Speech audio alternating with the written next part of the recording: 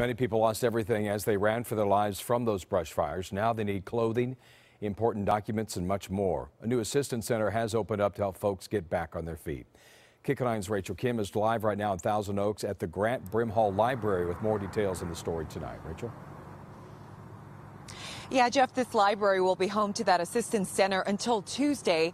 Organizers say they know how overwhelming this process can be if your home was damaged, destroyed, or if you were significantly impacted by these fires. So they want to make things a lot easier. Eileen Mickens walked into the local assistance center almost a week after her possessions and home of 17 years in Malibu was destroyed by the fires. I lost everything that I received from my mom, from my grandparents, from a baby grand piano to China. I lost my wedding album. I lost my children's baby albums. Despite the loss of the things that are irreplaceable, Eileen must now focus on starting over with a new home. She brought a lot of questions. Where to start, how to rebuild our home, how to afford rebuilding our home. Eileen says she was able to get a lot of answers here. The County of Ventura and the City of Thousand Oaks opened the local assistance center today at the Grant Brimhall Library in Thousand Oaks.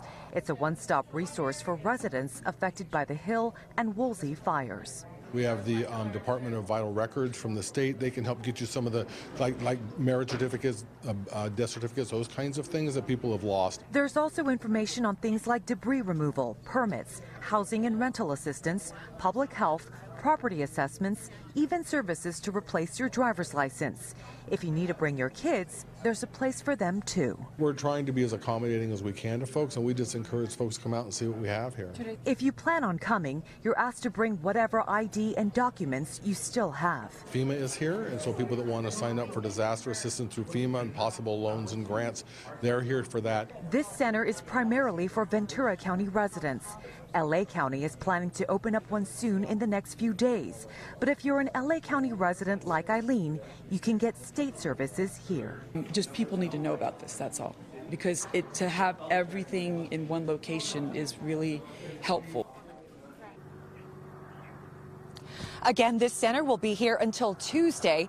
Friday, Monday, and Tuesday, the hours will be 9 a.m. to 7 p.m. On the weekend, Saturday and Sunday, it'll be 9 a.m. to 5 p.m. You're encouraged to come out.